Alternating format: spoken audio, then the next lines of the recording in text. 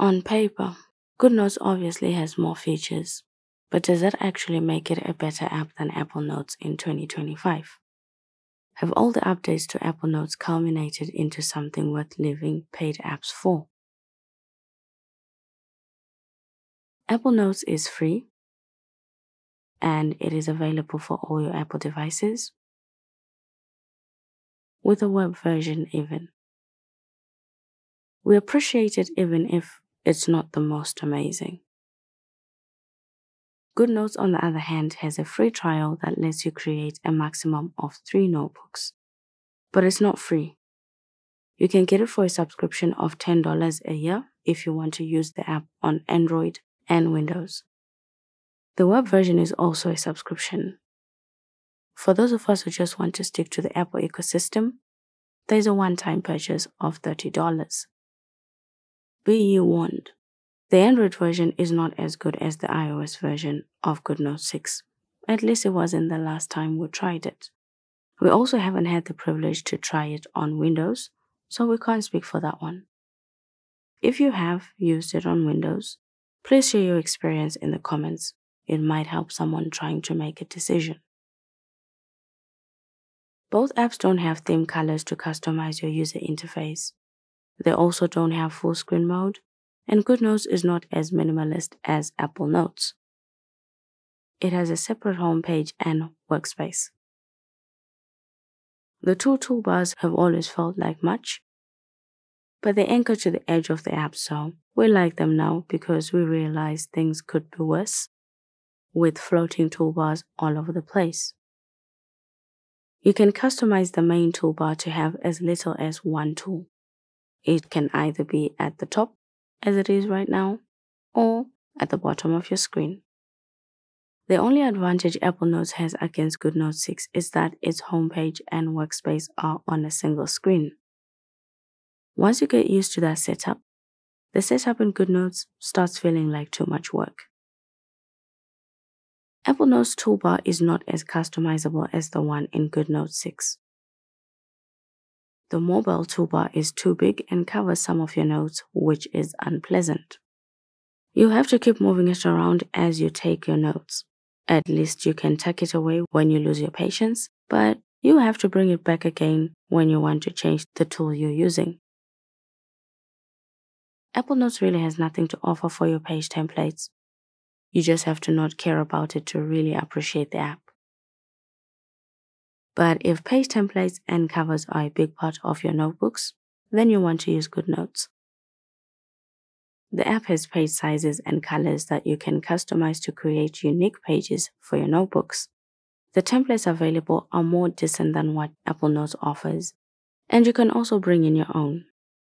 Even buy some from the app's in-app store. From my experience though, I tend to just use one template, no matter how many templates are available in an app. Just out of curiosity, how many page templates do you use for your notebooks on a regular basis? I always use one digital notebook, the narrow squared one, when the app permits. And I never really variate. In Apple Notes, which has a strange setup for PDFs, I use the narrowest squared template all the time. Both apps have a ballpoint and calligraphy pen. For the fountain pen in Goodnotes, Apple Notes has a gel pen. And for the brush pen in Goodnotes, you get a watercolor in Apple Notes. So both apps have 4 pen types that you can use. You also won't get a favorites toolbar in either app. Goodnotes has slightly more features than Apple Notes. You get dashed and dotted pen strokes, more custom colors on the toolbar, adjustable motion smoothness, and pressure sensitivity. In Apple Notes, those last two are not adjustable. Both apps have simple highlighters and pencils. They offer the same thickness range for your pen tool.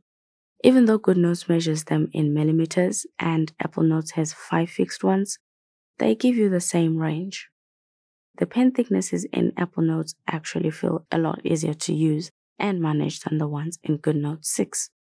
You can easily use the same thickness unlike in Goodnotes because the thicknesses in Apple Notes are a lot easier to remember.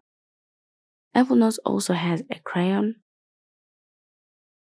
and opacity options for your writing tools, which Goodnotes does not. Goodnotes has a better eraser because it supports auto deselection. It is also selective for the highlighter and tape. With its fixed page sizes, you can also clear entire pages. Obviously, the vertically infinite canvas in Apple Notes can't support such a feature. Lastly, both apps have stroke and pixel erasers, and you can scribble to erase.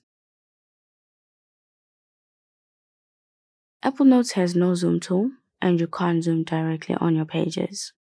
I use the app every day, and I can't get used to not having a zoom feature in a handwriting note-taking app in 2025. It is simply frustrating, but not enough to change my note-taking app. Goodnotes supports zooming in on your pages, and it has a decent zoom tool with a wide zoom range, margins, and auto advance. The zoom tool I have never used, but I do need to zoom in on pages every once in a while. And so it can be frustrating using Apple Notes. Shapes in both apps are brilliant. They can either be hand-drawn or you can use the Shapes tool. Goodnotes supports irregular shapes, which Apple Notes does not. But you can draw curves and arrows in both. Apple Notes has double-sided arrows. A small perk. The app also customizes your shapes better than Goodnotes, allowing you to adjust your shape border thickness and autofill opacity. You can also shrink and stretch your shapes. In Goodnotes, opacity for your autofill is fixed, and your border thickness is not adjustable. But you get border styles, which Apple Notes does not have. It's difficult to choose one app over the other because they score pretty much the same for your shapes.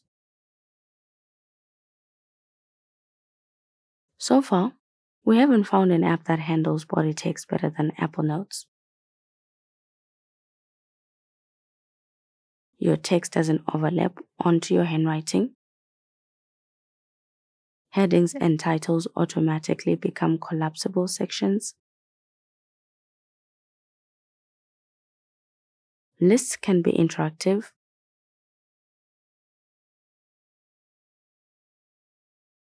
And you can attach pretty much anything you want. Our favorite, of course, is videos. Tables are also cool, but they're a bit limited, as are your images. That's the only feature where Goodnotes is slightly better. We can resize our images much better than the setup Apple Notes gives us. Otherwise, you can't attach anything to your body text in Goodnotes. Text overlaps your handwriting if it's on the page, but it can't automatically move to the next page if you wanted to. Body text in Goodnotes is more like a giant text box filling the whole page that you can't resize. It really doesn't make sense using it in Goodnotes, but you will love it in Apple Notes. The tables turn with text boxes. Goodnotes has the better tool for this one, with support for custom fonts and better styling for your text boxes. You can change the border style for your text, add some padding, and subtle shadows. The app even has line spacing, and you can save your favorite style to use it next time. Apple Notes can't do any of that. It just has an extra alignment option and similar formatting options to what you get in Goodnotes 6. For a handwriting note-taking app, text boxes make more sense. The ones in Goodnotes are decent.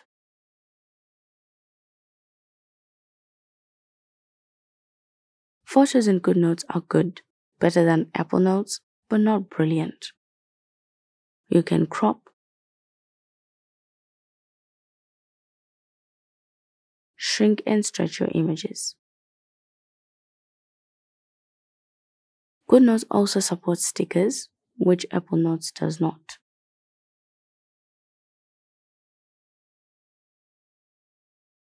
Both apps support PNG images, image playground, and can rotate your photos. Photos in both apps are basic. Nothing to be excited about. Audio recording in Apple Notes is very different from what we're used to seeing in handwriting note-taking apps. It works though. With real-time live audio transcription, it's better to have it than not have it at all.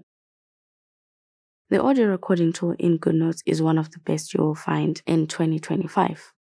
Even though its syncing is not great, in that it is not per pixel, it compensates for that with a great transcription feature. You can edit the transcription for errors,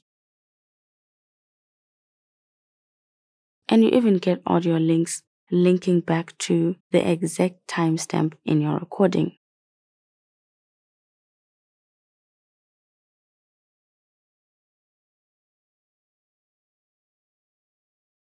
The Lasso tool in Apple Notes is just the freehand one, so you can't change it if you prefer the rectangular one.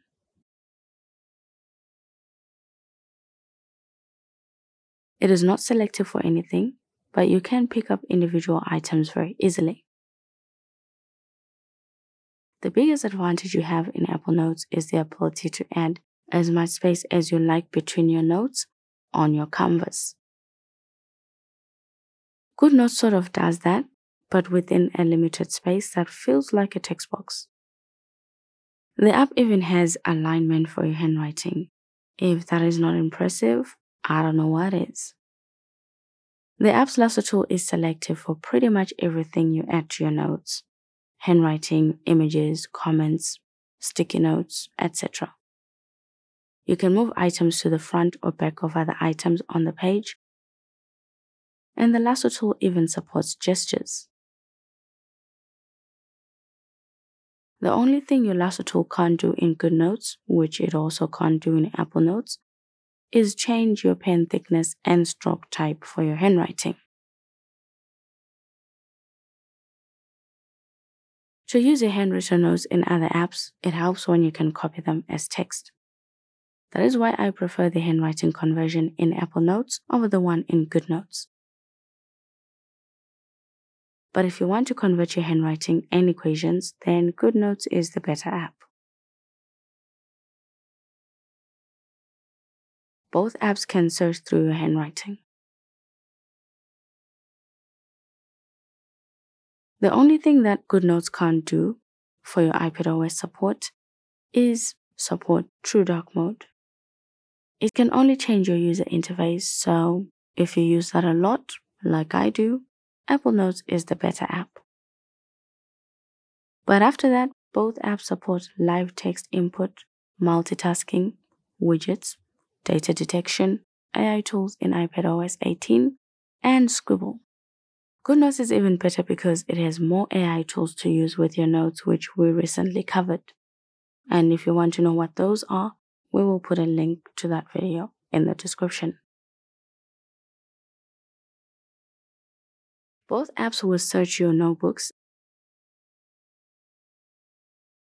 and you'll be able to filter them in Goodnotes to focus on results in your notes or table of contents. The previews are helpful as well. Universal search results are more organized on the app's homepage.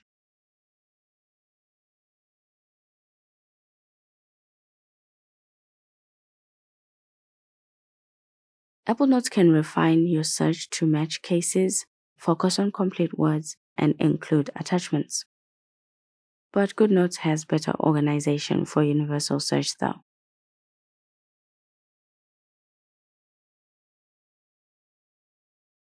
Apple Notes is the better app for collaboration, even though Goodnotes has a better setup for communication. The comments in the app are great, and we hope to see a similar feature in Apple Notes because chatting through messages sucks. However, Goodnotes does not have permissions for your collaboration. You can only invite people using a link, and you can't control what you track. All of that you can customize in Apple Notes. You can determine exactly who gets to see your notes by inviting people using emails, then control whether or not they can edit or just view your notes. The cursor tracker can be distracting, and we love that in Apple Notes you can remove it, though it's a pain to do it for every notebook, so we hope Apple can centralize that somehow. Organizing your notes is amazing in Apple Notes with tags and smart folders. You can even lock some of your folders and notebooks. Goodnotes can lock your notebooks without discrimination. Apple Notes doesn't lock a lot of your notebooks. If they have attachments, if you're collaborating on them, there's like a whole list of notebooks you can't lock in Apple Notes. Goodnotes is only better for your organization because it offers backup for your notes to a cloud service of your choice. The app now supports WebDAV even. Apple Notes only syncs across your devices, which Goodnotes also does. Both apps support hyperlinks with a decent workaround to access your notebook links. Apple Notes doesn't have tape, stickers, a timer, page editing, and it doesn't export decent notes out of the app, especially when they're handwritten.